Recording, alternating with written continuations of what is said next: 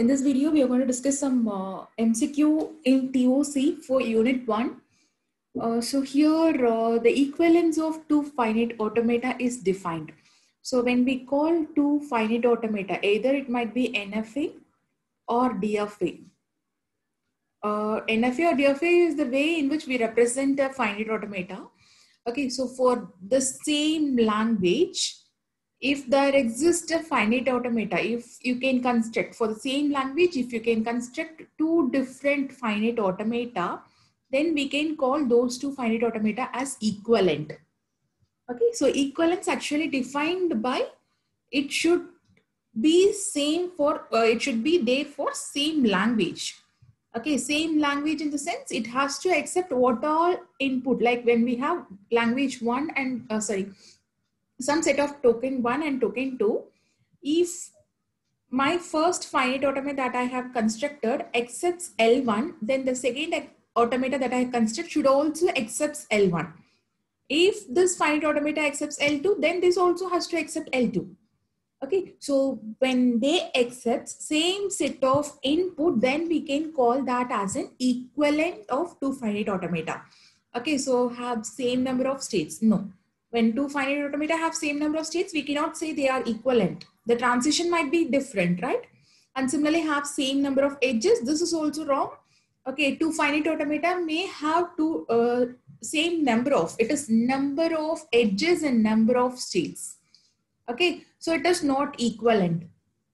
Can have same number of states and edges. This is also wrong. The reason is it has to accept same input. Okay, so the option is recognize the same set of tokens. Okay, when both the finite automata recognize the same set of tokens, then we can call these two finite automata as equivalent.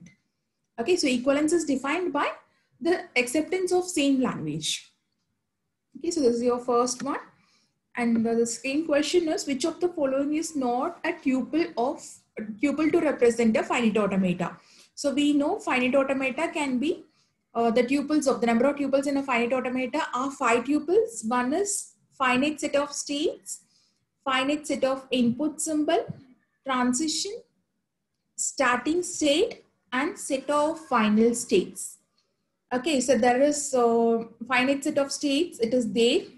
Q, finite set of input symbol, this is also there. Finite set of tape alphabet. Actually, we don't have any tape alphabet over here. Finite automata doesn't have any external memory unit. Okay, so the tape alphabet will not be there in case of finite automata. Finite set of final states, it is there. Finite set of final states is there. The only thing that is not there is finite set of tape alphabet. Okay. And the next question is, which one will have a finite set of tape alphabet? Which automata actually has? It is push down automata. Push down automata consists of stack as a memory unit. So what all the element that can be pushed into the stack that is represented as finite set of tape alphabet. So it is not tape alphabet, it is stack alphabet. So tape alphabet is constructed for linear bound automata and Turing machine. Linear bound automata and Turing machine has the tape. So what all element that can be inserted, that can be written in a tape can be given as this finite set of tape alphabet. So when it is pushed on automata, it consists of stack elements, and for finite automata, we don't have anything. There is no external memory unit, so we don't have anything. Okay. So the last question is, which of the following language is regular? Okay, for any regular language, we can construct an NFA or DFA. When it is possible, we can call those language as a regular language. Okay, so for NFA and DFA, one constant we know is there is no external memory unit. Okay, so first we consider this language. This language is a power I followed by b power I, and I value is greater than or equal to 0. So when the limit of I is given as greater than or equal to 0, it is infinite. I value ranges from either 0 or 1 or 2 or 3, and it is an infinite set. Okay, and here it is a power I followed by b power I. It means that I number of A's followed by I number of B's. So for the initial constraint, when I is equal to 0, what happened? There is no A and there is no B. So you don't have any input. It is epsilon. And when I is equal to 1, then you have 1A followed by 1B. Then the input will be AB.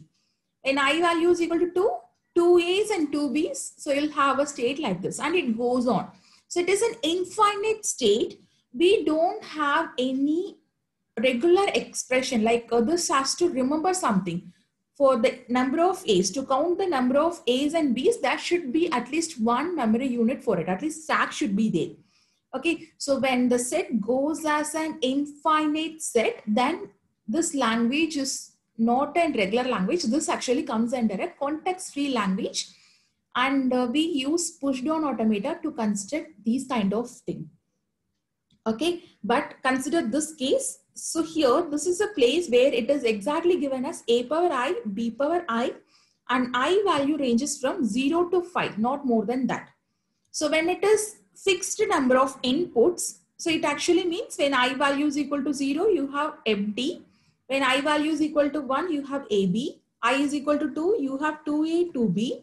When I is equal to 3, you have 3 A's and 3 B's. And I is equal to 4, 4 A's and 4 B's. Similarly, when I is equal to 5, you have, it is strictly less than. So you don't have this epsilon and there is nothing. So we can construct a finite automata that accepts only these 4 inputs. So it is possible. Okay, so when it is a countable number of inputs, then surely the input can be, for this input, we can construct a regular language for it. Consider this case. So this case also similar to that of the first example. When I is greater than or equal to 1, it goes into an infinite category. So when the input is infinite, we don't have any external memory unit to remember the input size in all. Okay, so then it is hard for us to construct an NFA or DFA. So this also doesn't comes under a regular expression, sorry, regular language, and this is also not, none of the above is not there. So when it is given like this, when the values are mentioned properly, then you can construct a regular expression for it. Okay, thank you.